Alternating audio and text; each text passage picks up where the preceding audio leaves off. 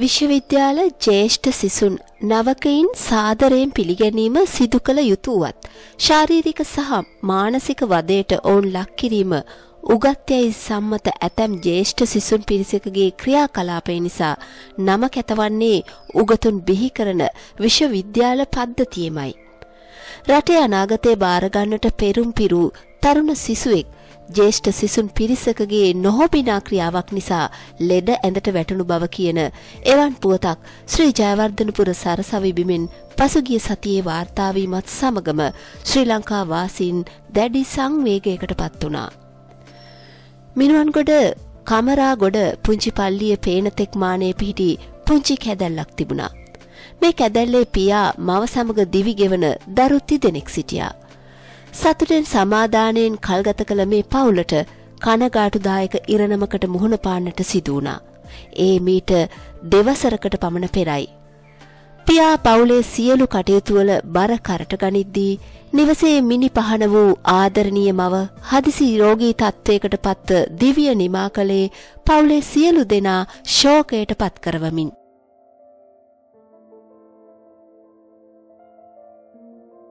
ඒ අනුවේදනීය කතාව පෙළ ගැසෙන්නේ මෙන්න මේ ආකාරයට. මිනුවන්ගොඩ කමරාගොඩ අංක 261 B නිවසේ මූලිකයා J.A. ඔගස්ටින් සිල්වා මහතා. ඔහුගේ සෙවණැල්ල වූ ආදරණීය බිරිය ටෙක්ලා පීරිස් මහත්මියයි. මේ කුටුම්බයේ දරුවන්ගේ වැඩිමලා දියණියක්. ඇය නීතිඥවරියක ලෙස දියුරුම් දුන් ශර්මිලා සිල්වායි. දෙවැනි පුතු මීගමුව අධ්‍යාපන කාර්යාලයේ සේවය කරන ලක්ෂාන් සිල්වා.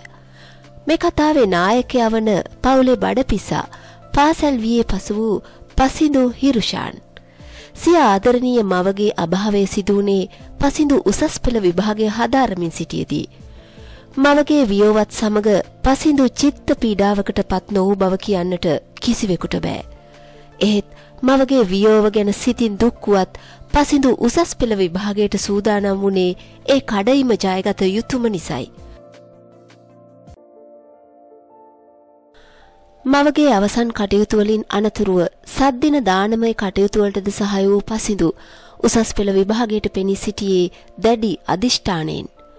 විභාගයේ ප්‍රතිඵල නිකුත් වුණා. විෂයන් 3ටම ඒ සාමාර්ථ ලබා ගනිමින් සරසවි වරම් සහිතව ඔහු සමත් වී සිටියා. පාසලේත් සිය පවුලේ අයගේත් බලාපොරොත්තු මල් පළ ගැන්වුණා. පසිඳු ජයවර්ධනපුර විශ්වවිද්‍යාලයට ඇතුළු වුණා. එහි කළමනාකරණ පීඨයේ නවක සිසුවක වූ 21 හැවිරිදි ඔහු පසුගිය 6 වෙනිදා අලුයම හිසට සිදු වූ බරපතල තුවාල සහිතව දකුණු කොළඹ රෝහලට ඇතුළත් කරනු ලැබුවා. අනතුරුව ඔහු කොළඹ ජාතික රෝහලේ දැඩි සත්කාර ඒකකයේ ප්‍රතිකාර සඳහා යොමු කෙරුණා. පසුගිය 5 වෙනිදා රාත්‍රී එම විශ්වවිද්‍යාල ක්‍රීඩා මණ්ඩපයේ පැවති සාදයේ අවසාන භාගයේදී පසිඳු ක්‍රීඩා මණ්ඩපයේ ඉහළ මාලයේ සිට පඩිපෙළ බසිමින් සිටින අවස්ථාවේදී ඉහළ මහලින් පහළට තල්ලු කළ විශාල ටයර් එක ගැටි බරපතල තුවාල ලැබීමෙන් පසු මෙසේ රෝහල්ගත කෙරුණා. ඒ අවස්ථාවේ ඉහළ මාලයේ මදුවිතින් සන්තර්පණය වෙමින් සිටි බව කියන සිසුන් කීප දෙනෙකු අතරින් කෙනෙකු හෝ පිරිසක් විසින් මේ අපරාධය කරන්නට ඇති බව විමර්ශනය පැවැත් වූ පොලිසියේ සැකය වුණා. මේ පිළිබඳව බලධාරීන්ගේ අවධානයද යොමු වූ අතර ඉහළ පෙළේ පරීක්ෂණයක්ද ආරම්භුණා. තම පුතුට සිදු අපරාධය පිළිබඳව කරුණු දැක්වූ පසිඳුගේ පියා වන ඔගස්ටින් සිල්වා මහතා කීවේ මෙවැනි කතාවක්. මගේ පුතා ඉගෙන ගත්තේ ශාන්ත පීතර විදුහලේ. මම එදිනදා ගොවිතැන්පත් කළ දරුවන්ට ඉගෙනුවා. පුතා සාමාන්‍ය පෙළ ඉහළින්ම සමත් වුණා. උසස් පෙළ වාණිජ්‍ය විෂය ධාරාව හැදෑරූ මගේ පුතා ඒ සාමාර්ථ 3ක් ඇතිව විභාගයේ සමත් වුණා. පාසලෙන්ම ඒ සාමාර්ථ 3ක් ගත්තේ පුතාත් පුතාගේ මිතුරෙකුත් විතරයි. ඒ දවස්වල ඉඳලා පුතා උපකාරක පන්ති පැවැත්තුවා. පුතාට හොඳට උගන්වන්නත් හැකියාව තිබුණා. පුතා ඒ ගැන කා අතරත් ප්‍රසිද්ධව සිටියා. උසස් පෙළ විභාගයට සූදානම් වෙන අතරදී මගේ බිරිය අවසන් ගමන් ගියා. පුතා විභාගයට ගියේ අම්මගේ හත් දොහේ දානෙත් දීලයි. ඒ පීඩනයත් එක්ක මගේ පුතා විභාගයේ ඉහළින් සමත් වුණු එක මට ආඩම්බරයක්. පුතා ක්‍රීඩාවටත් දස්කම් දැක්වුවා. 2019 දෙසැම්බර් වලදී පුතා විශ්වවිද්‍යාලයට ඇතුළත් වුණා. මිතුරන් සමග නවා තැනකට වී ඉගෙනුම් කටයුතු වල යෙදුණා. හැම සතියන්තකම එයා ගෙදර එනවා. ගිය සතියට කලින් සිකුරාදාත් ගෙදර ඇවිල්ලා ඉරිදා ආපහු ගියා. සිකුරාදා ආපහු එනවා කිව්වා. පුතා ගෙදර එනවා කිව්වදා උදේම පුතාගේ මිතුරගේ අම්මත් තාත්තත් ඇවිත් මේ වින්නැහිය ගැන අපට කිව්වා.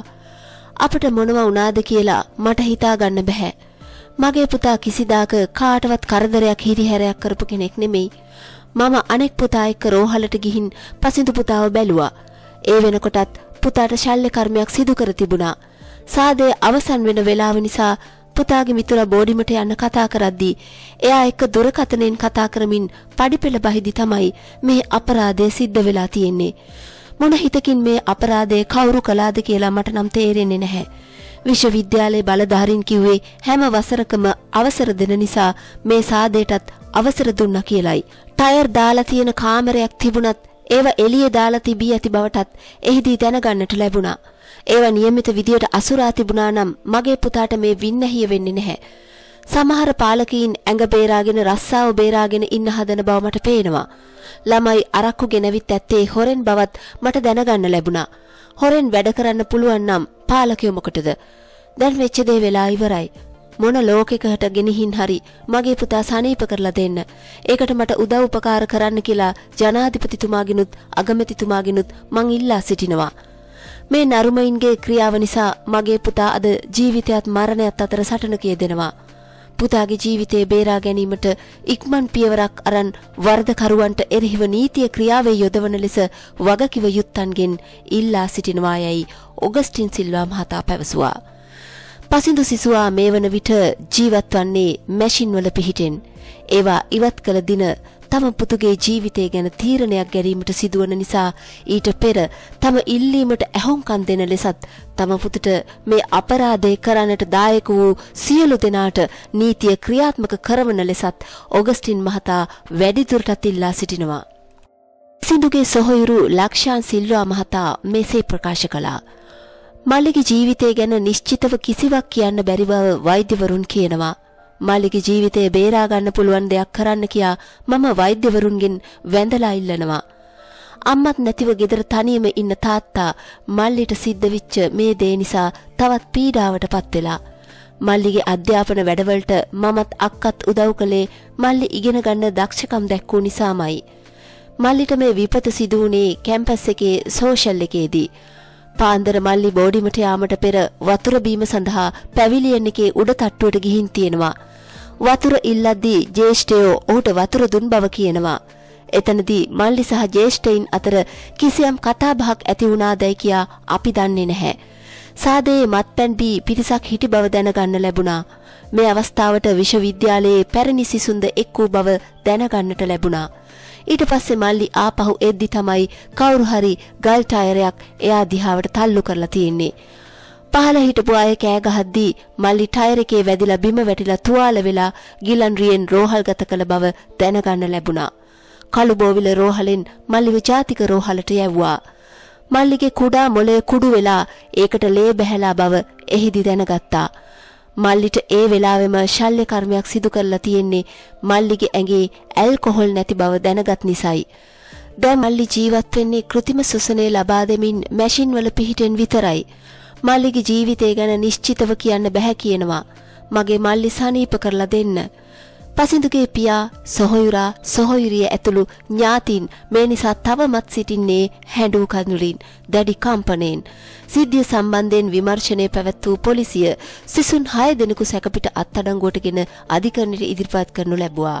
ඔවුන් රිමාන්ඩ් බන්ධනාගාරගත කෙරුණා. කෙසේ වුවත් පසිඳු දැන් සිටින්නේ ජීවිතයත් මරණයත් අතර සටනක. ජීවිතයේ බේරුණත් ඔහු සිටියා වගේම යථා තත්ත්වයට පත්වේදැයි කිව හැකේ කාටද?